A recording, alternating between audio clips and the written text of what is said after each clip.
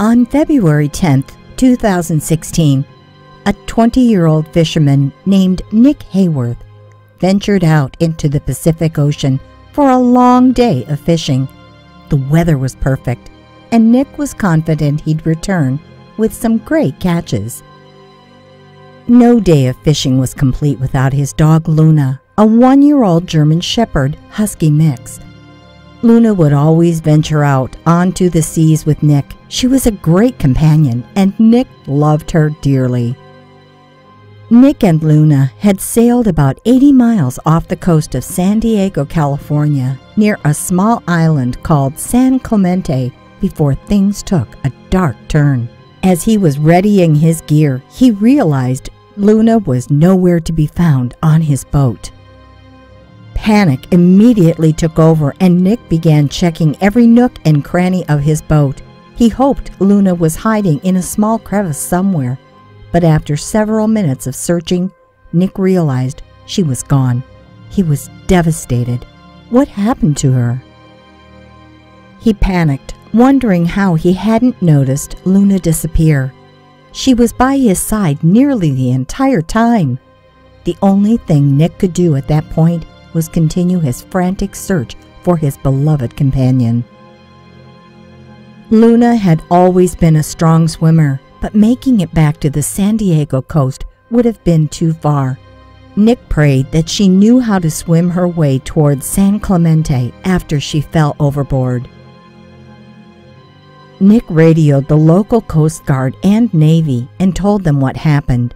They immediately sent out several boats to help with the search.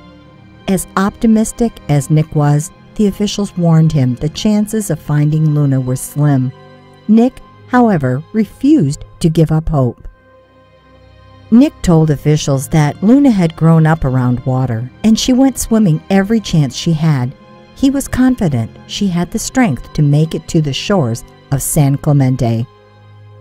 Nick was grateful to have the help of the Coast Guard and Navy, but he was still perplexed as to how Luna fell overboard.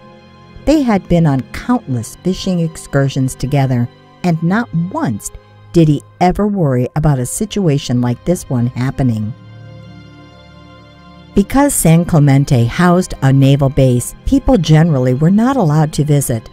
Officials made an exception in this case, however, and Nick was allowed to come ashore to search for Luna. He was sure he'd find her somewhere on the island. Over the next 2 days, Nick traversed the entire island, calling out Luna's name again and again, hoping she would hear him. That was when Nick realized just how unlikely it was that Luna could have survived San Clemente's conditions.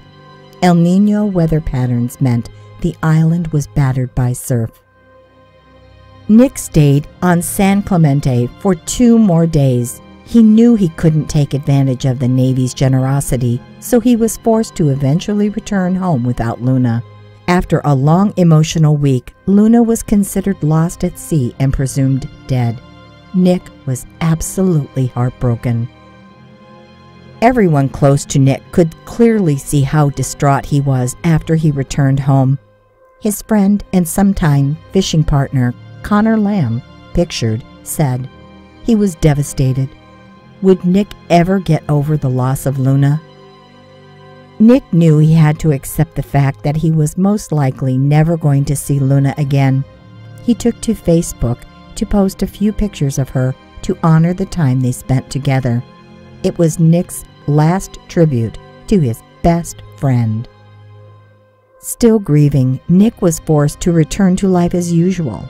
A few weeks after the ordeal, he left town on a trip to Arizona to help clear his head. It was time for him to start rebuilding his world without Luna. Meanwhile, 5 long weeks after Luna disappeared, a group of Navy staffers arrived on San Clemente early one morning to begin some routine training. But when they stepped ashore, they were in awe of what they saw sitting on a dirt path in front of them. To their utter disbelief, it was Luna. The sweet pup was wagging her tail and looking at the men eagerly. As soon as they called out to her, she ran right up to them, full of love and affection. Nick was about to receive the best news of his life. According to Melissa Booker, a Navy wildlife biologist who examined Luna after she was found, Luna's coat had camouflaged her so well that crews couldn't spot her. Although Luna was slightly malnourished, she was in good health. She likely survived on small rodents during the 5 weeks she was missing.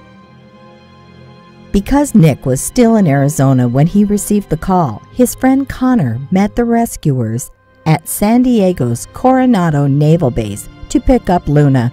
Connor was just as elated by the news, and Nick immediately headed back to San Diego. Shortly after Nick returned home, the two best friends were finally reunited. Nick was in awe that Luna managed to survive for so long on the dangerous island. Even though Luna proved how strong-willed she was, Nick vowed to keep an extra close eye on her when they went fishing together. Nick always knew in his heart that Luna was a true survivor. What a fighting spirit she has. Share this amazing reunion story with your friends below.